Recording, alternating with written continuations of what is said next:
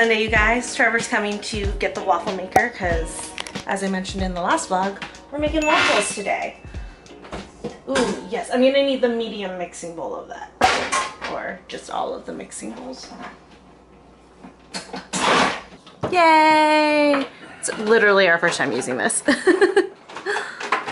This is our waffle maker. This is a Cuisinart waffle maker. We got it for our wedding, and I don't know if there's like necessarily like a specific name for this model. I'm sure that there is, I just don't know it. But yeah, I'm just gonna wipe this down and then we can get to mixing up the batter. And you guys saw me setting this up earlier, but this is what we're using. I'm gonna be using this pancake and waffle mix. This is the Birch Benders Just Add Water mix, but for waffles apparently you do need to add water and oil. So we have some canola oil. For my waffles, I'd like to do a set of chocolate chip and then a set of blueberry, or actually I might do them together. That actually sounds really good.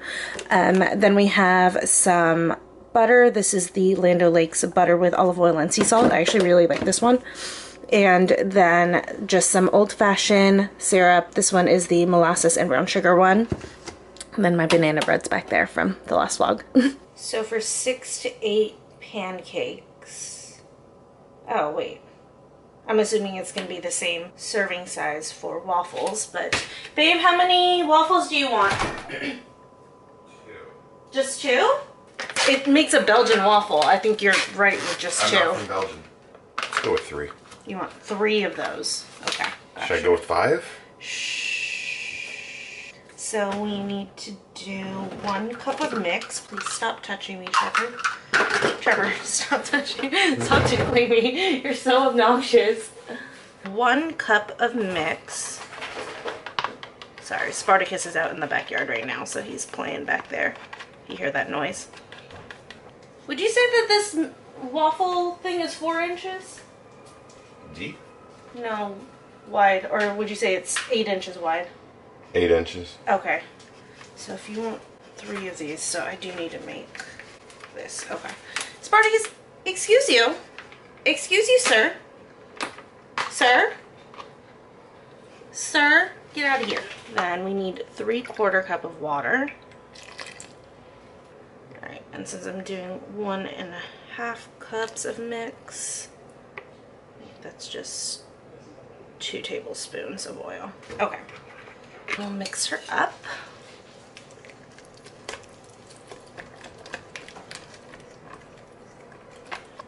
Okay, cool. So I am gonna put about 1/3 of this batter. Enough to make. Is this enough for a waffle? I can't even tell. Then mine, I want some chocolate chips. And then some blueberries. Because I have them, so why not? Why not make a fancy waffle?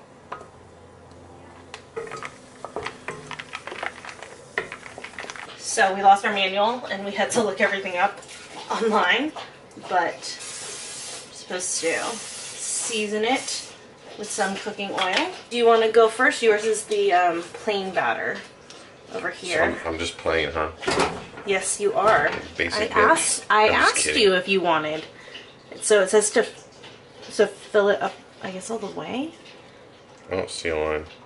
Yeah, I know. I don't think that this is the correct one. And then distribute it evenly. Cool. Okay. And then close it. You gotta do it right away, Trevor. You gotta... Close it and rotate it. Other way. Hey, bud. Are you sunbathing? Hmm?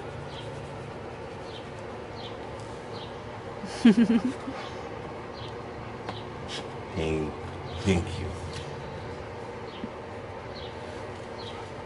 Good boy. Not bad for the first one. You can do it for a couple minutes longer if you want to. Couple minutes? I don't know if you want...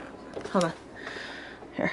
Just set it down. Okay, so a million years later, it's finally my turn. And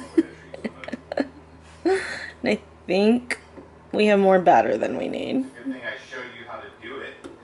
Yeah, I got to watch you mess it up. I'm gonna re-spray this down.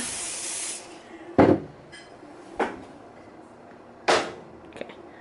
Overflowing just a little bit, but that's also because I have these little toppings and stuff in here. I don't know how this is gonna work out with these blueberries and chocolate chips in here, but we'll find out. Okay, so here we go.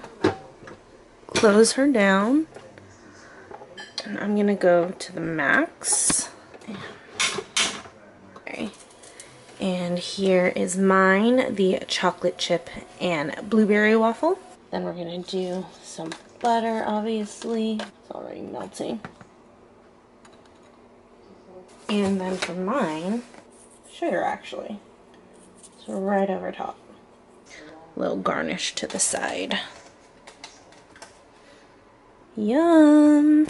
Hey, so kind of want to say sorry if you are not really a food or cooking person. I feel like that's just all my vlogs have been, because like what else are we doing? I just finished editing the previous vlog right now and it was a lot of cooking. That was when I made the banana bread and all of that junk. And then I realized I was popping on here right now to show you guys how I make my Pico de Gallo, because we're gonna make some taco bowls tomorrow. And I'm also gonna make my dinner right now. It's gonna be like a simple salmon bowl.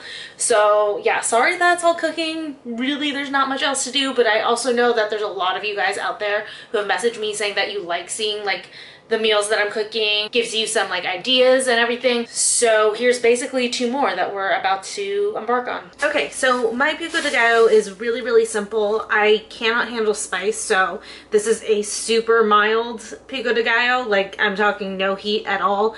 Obviously, if you like spice, you can definitely add in some jalapenos or whatever you'd like, but this is what I do for mine. So I do tomatoes, limes, cilantro, and a white onion. I'm probably only going to use like half of this, and then just a little bit of salt, and literally that's all you need to do. So I don't really want to make too big of a batch, so I'm just gonna put everything in this container, because the thing with mine is I like to let it marinate overnight. I think I already said that. And also too, this is really great with tortilla chips. I used to actually make like homemade tortilla chips to go with this, which actually, that sounds really good, and I have the time to do that. Maybe we'll go to the grocery store tomorrow and pick up some tortillas, because that sounds like a good idea with this. But anyways, for right now, I'm just gonna chop up the tomatoes, the onion, and the cilantro, get it all in the bowl, and then I just douse all of that with lime juice and some salt, and then I just let it sit and marinate, and it makes a really, really good, super flavorful Pico de Gallo.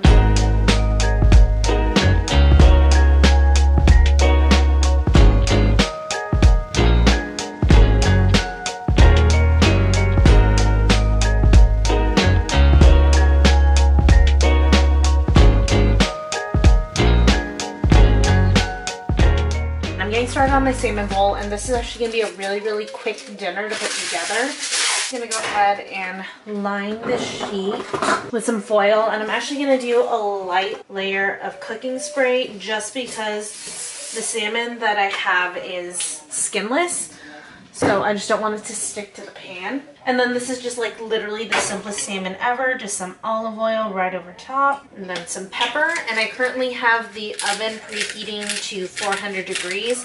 Normally I do about 10 minutes in the oven, but this is a pretty thin piece of salmon, so I'm actually just gonna do like 7 minutes or so. Oven's preheated. You can go ahead and pop this in. Like I said, 7 minutes or so.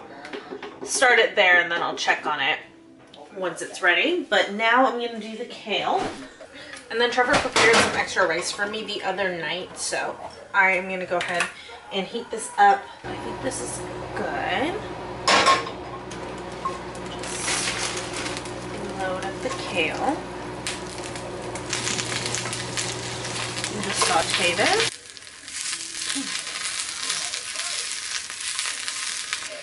Salmon's about to be done soon, so we're gonna work on the rice right now. Just gonna pour the rice in here, and we're gonna make it kind of like a lemon pepper rice. So I'm gonna do literally just a hit of salt. Squeeze some lemon in there, and black pepper. A decent amount in there. Let me just stir this all together. Yeah, 7 minutes was enough. That looks good. Then, taking some bitchin' sauce, because it's the best. Just gonna go ahead and put some right in the pan here. This sauce over this kale is so freaking good. And then just pour it right over the rice. And then finally, salmon.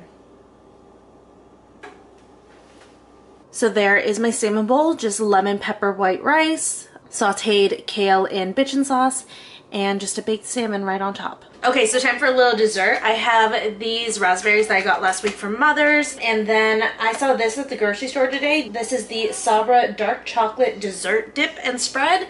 I thought it was like really interesting. It is a chickpea based dip, so curious what that tastes like, but it is supposed to be healthier than just, you know, eating a ton of straight chocolate or anything like that. So I thought I would rinse off these raspberries and try this dip.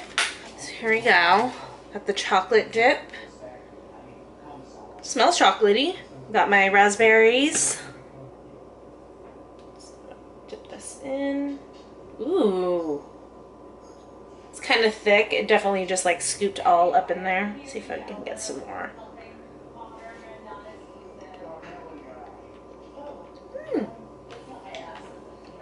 That's good. It kind of tastes kind of like a thicker chocolate pudding. You don't necessarily taste like a ton of chickpeas or anything. It's definitely nice and chocolatey. Okay, so I am just chilling here and I'm actually watching my own vlogs. In particular, I'm watching the Belize and Australia vlogs, my two big travel vlogs. It's just like such a different time seeing us travel and eat and explore and be around people and stuff. It's almost making me sad. Like, are we ever gonna be back to that? But if you guys haven't seen those vlogs, if you're new to my channel, I will link them down below. The Belize ones in particular are like weird because they start off at our old apartment, and obviously we don't live there anymore if you're new to my channel. We moved in November, so we haven't been here for like very, very long, but yeah, I'll link those down below for you guys. Alright, hey friends, I'm going back to the grocery store. I really do try to limit how many times I go out to the grocery store. I am trying not to do more than once a week, but I forgot so many things, and I was able to get away with not really going to the grocery store for a 2-3 week period because I was like just doing really bad at cooking. I was really uninspired, and so I was just like eating junk and stuff. A lot of nights I wasn't even like eating dinner. I was eating like a bag of chips. But recently, if you haven't noticed, because I've been cooking more in vlogs, I've gotten back into cooking. I'm liking getting creative with what I'm making, but the thing is, I'm only gonna get creative if I have what I need in the house to make the thing that I want to make. So unfortunately that does mean if I forgot something, I need to go back for it. So that's what we're doing, obviously, because I did mention yesterday that I do want to make homemade tortilla chips. So I mean, I already knew I was gonna go back to the grocery store since I want to make that, and I'm really, really excited for that. That's something that I haven't made in a very long time. Because of how long it takes, I don't have a fryer, so I have to literally fry each tortilla in a pan of oil and flip each one. So it's like a labor of love, but they're really, really good. And since I have all this ample time, why not? And I'm sorry that this is like the first time that I'm talking to you guys today, and it's already like 5 o'clock, but I was just in so many meetings today, back to back to back, literally from 10:30 a.m. until 3 p.m. and then I worked out right afterwards. So I've just been non-stop, which is great. I am grateful for that because it means that I'm working, I have a job, and it also means that I have things to do during the day, but still, I was just like, can I get a breather? Okay, so I thought I'd go ahead and show you guys what I got on my little mini grocery run. First thing that I got was just some cherry tomatoes. We go through these really, really fast, so I figured might as well get us another pack, especially since I'm making so many salads right now. And then I got some raspberries. I ate up all those raspberries last night with that dip, so got some more along with some strawberries to try the dip with. And then I got, these are like one of my favorite snacks. These are the Quaker's cheddar rice cakes. And then I got some skinny corn popcorn. The sea salt and pepper is the best flavor. It's so freaking good. I'm just like so obsessed with it. Then I got some corn tortillas. This is for me to fry up as chips. And then I haven't had these in forever. They just like caught my eye and I've been missing them. These are the Keebler's fudge sticks. So they're basically wafers covered in chocolate. I'll need to hide these from myself so I don't overindulge, but really wanted these. Got a couple of lemons. I go through lemons pretty quickly. And then for the chocolate bowls, I got this fajita mix and also some smoked paprika to go with it. And then I just got us 2 bubblies. There weren't bubblies when I went to the grocery store over the weekend at the one that I went to, but this one across the street did have bubblies, so I got us a raspberry and a strawberry. Okay, so let's get started on the tortilla chips. First off, you need tortillas, obviously, like I showed you. You're gonna need some oil. I'm just gonna use canola oil, and then just some salt and pepper and some limes. And pro tip, I would definitely have a big plate, put a paper towel over it so that you can drain the chips as you finish, and then just, oh god, ow. And then just a skillet. And then it's pretty basic, you know, you chop up the tortillas into triangles, heat up the oil. I like to get it nice and hot, then just cook everything over like a medium setting, because I get impatient. I don't want it to cook too fast, but I also don't want it to cook too slow. And then just lay out the chips, let them drain from the oil a little bit. And then I like to just like toss them all into one big bowl and season them with salt, pepper, and lime.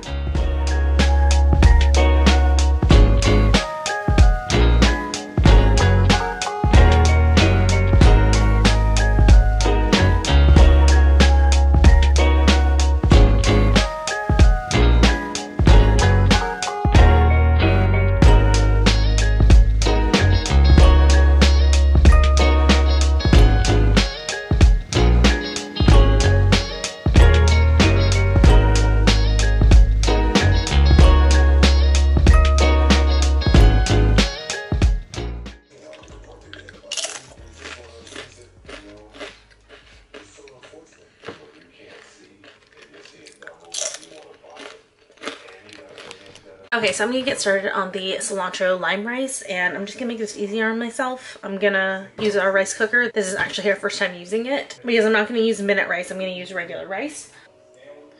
Okay, so I don't know how many of you guys following me are Filipino or have watched Joe Coy's special, but there is a secret to cooking perfect rice every time. It's a Filipino secret. Basically, fill up this thing with water and rice. There's rice underneath there, and you're gonna want to take your finger and have your finger sit on the top of the rice, and the water needs to come up to this line right here. I kid you not, it's gonna cook perfectly every single time. Although this is a new rice cooker, so hopefully it still works. Plugged her in, cover the top. Man, I feel like I'm my mother now that I have a rice cooker out here. And cook. Cool. And just gonna let it do its thing. I took a shower and the rice finished cooking. Like I said, perfect every time. But now I'm gonna start cooking up the meat. I just have some ground chicken that I'm gonna cook up in this. This is like a little fajita seasoning packet that I found. Then I'm gonna add some smoked paprika, probably some white onions, and then I'm gonna take some of that rice, turn it into cilantro lime rice, and then we'll start assembling my taco.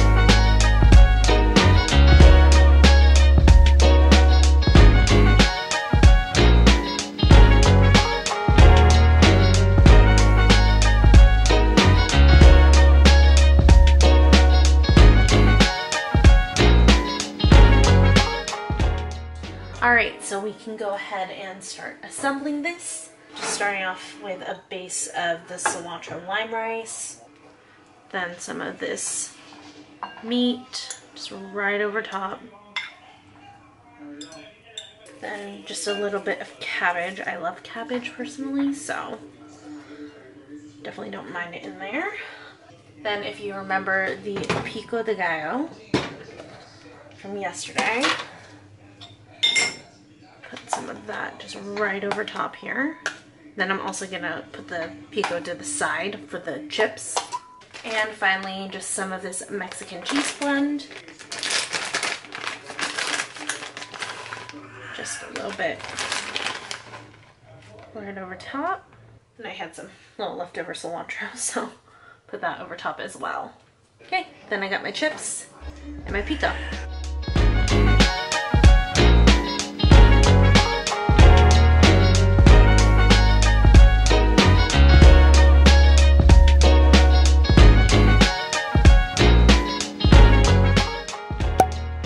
Good morning, you guys. So when I was walking Spartacus this morning, I saw a delivery truck come by and they delivered our Target order today. So thought we'd start off the morning with an unboxing right now. So I'll show you guys what we got. There's like a thing in here that I'm really excited about because last night Trevor and I got in a little bit of an argument over who got to use the last of the big bowls that we have. So I was like, no more. Oh my god, these are way bigger than I thought they were gonna be. Okay, well, I meant to get us new salad bowls, but these are massive. I guess if I'm making a really ridiculously large salad, this will work. These are way bigger than I thought they were gonna be, but it's okay. I'll make it work somehow for something. And then I also got us some stain remover for laundry because we were out of Pine Sol one day. So Trevor decided he was going to use Shout to clean the floors, not knowing that Shout is for laundry and not for the floors. So he used up the rest of it, but I need it for stains, obviously, before I do laundry. Target didn't ship Shout, but it ships this one. This is 7th generation laundry stain remover, and it's actually a plant-based product. So I'm interested to try that out. Also got us some Q-tips because we're out. Got some food for the animals. There's Pips, and Spartacus has a good amount of food. That was just like a little bit of a refill. This is like Trevor's current body wash, in case your man is looking for a new one. Show it to you guys. This is the Everyman Jack body wash and shower gel in sandalwood. It smells really good. I like it a lot, which, you know, is what matters. And then I'm going back to regular deodorant. I've been using the Tom's natural deodorant just because they're the only natural deodorant that I could find that had an antiperspirant version.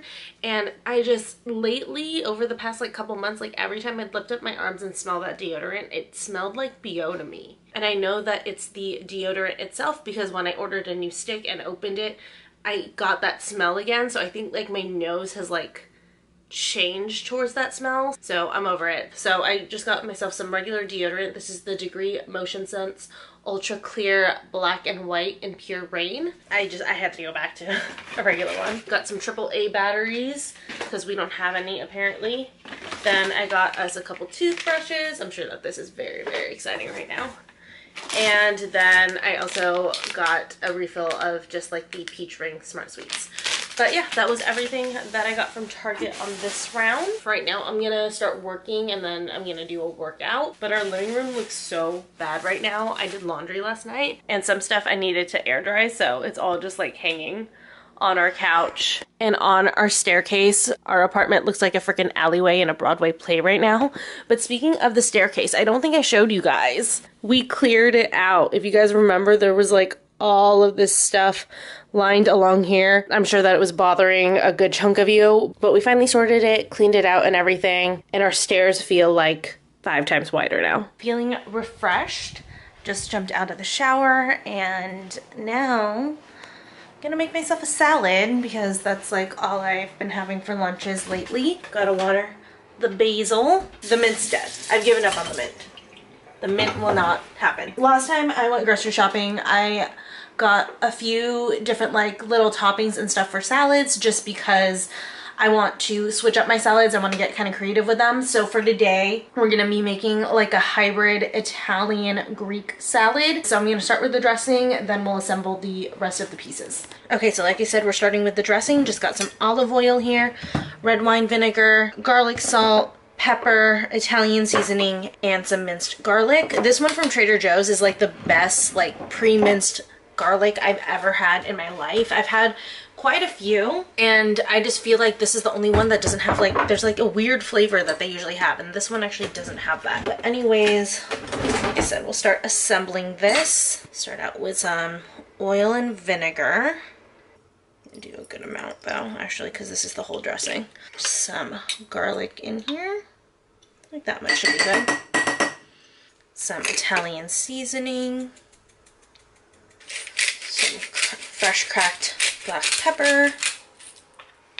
And just a bit of garlic salt. And then we're just gonna whip that all up together. Set it to the side. I've got a red onion. Then some feta cheese. I personally prefer the reduced fat. There's just something about like the fact that's a little bit drier than the full fat that I like personally. And then some Italian dry salami, some grape tomatoes, and of course some spring mix. Unfortunately, all of my cucumbers are dead, or else I would use cucumbers on this, but that's fine. First things first, just some spring mix in here. And I got the big box of spring mix this time because I knew I was gonna make so many salads. Then for the onion, I kind of want rings, so I'm just gonna be lazy and cut them like this. Try to cut them nice and thin. Take off the outer layers. And then I'm actually gonna quarter the tomatoes this time. Just feel like I want a smaller tomato in this salad. And you guys, I promise that this is like the last cooking thing that will be on this vlog. I'm so sorry, that's like all I'm doing lately is cooking. Muy importante, these are sliced Kalamata olives. I got them pre-sliced because I just like don't feel like slicing my own olives. I'm being very lazy about it. But I haven't had Kalamata olives in a salad in a long time, so when I saw these I was all over it. I'm really upset that those new salad bowls didn't work out in size. I am gonna go try to get some new ones, whether I do it through Amazon or Target, but yeah, that was a bummer. Then we're gonna do some salami. I'm gonna stack them on top of each other. I freaking love salami. Just gonna quarter them to make them more bite-sized for my salad. Then feta cheese. Oops, should probably take off the cover here. Just sprinkle that right in. And I almost forgot. I got croutons to start adding to my salad. These are Italian seasoning croutons. So I'm gonna just do a little bit just for some crunch. Alright, so there is the salad. Give you guys a close-up before I put the dressing on, but there it is, just with all the dry ingredients. It looks so freaking good. Now the big moment. Then just drizzle it right on. Yes. Okay, so I'm coming in here to film. The hell is this thing? This isn't for me. Trevor was in here earlier, leaving crap in my filming space. This is me. This is not me. The hell. Although it's not like my filming space is pristine. Anyways, but still. Come on, bro.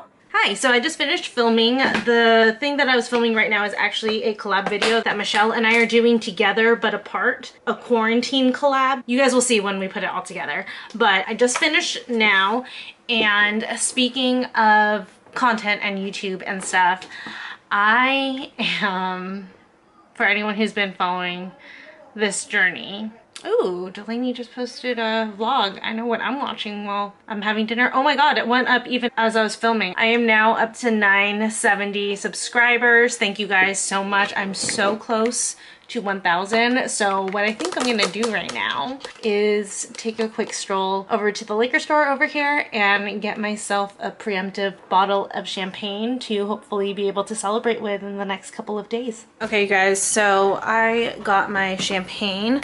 But as I was putting it in here, look at this freaking fridge. I cannot stand this. Like, I've been watching everyone's vlogs, and when they restock their fridges look so nice, and this just looks like, honestly, a crapshoot. So I've decided I'm gonna reorganize my fridge right now. Okay, sorry the light's against me, but like welcome to the nightmare that is our fridge at the moment. It looks so bad right now. I think I'm gonna go one area at a time. Just pull everything out and reorganize it so that I can get it to look at least halfway decent.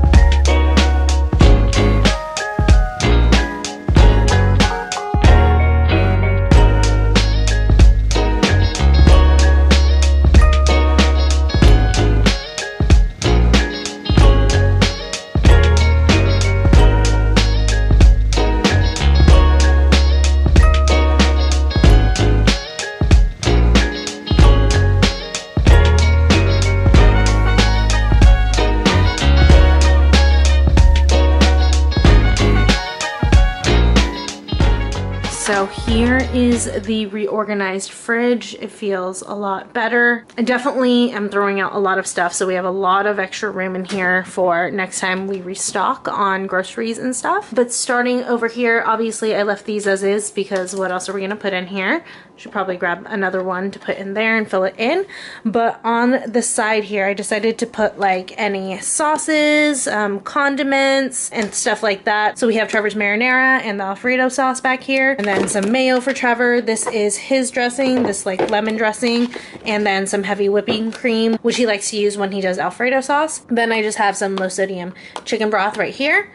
Then in the deli drawer, I finally used the divider, so I divided it up into meats and then cheeses and dips. So over here on the meats, all of the like flatter deli meats are in the front here. I have some sausages back here, just kind of like a thicker pack of roasted turkey breast back here. And then this is a steak that Trevor wants to cook. And then for sauces, we have all of our bitchin' sauces right here. You guys know I love bitchin' sauce, so does Trevor. So we have 2 tubs of the original right here, and then the pesto bitchin' sauce and the cilantro chili bitchin' sauce. Also have the olive tapenade that I've been loving lately, and then this Sabra dark chocolate dessert dip and spread, which is absolutely amazing. Then my favorite pesto back here, this is the Trader Joe's Genova pesto. Have a huge tub of Parmesan cheese back here. This is the Frigo Parmesan, one of my favorite brands. Some mozzarella and cheddar mix, which I'm going to use to make mac and cheese one night. Some extra Parmesan, this is just the Stater Brothers brand. Some Tillamook, Mexican 4-cheese blend, then some feta, which should probably turn the correct way, a block of Parmesan. It's for different purposes. I'm going to defend this. So I like to shave this for sandwiches, but like the shredded ones I like to cook with. And then this is just a big block of Tillamook cheddar cheese. Then I organize our produce drawers.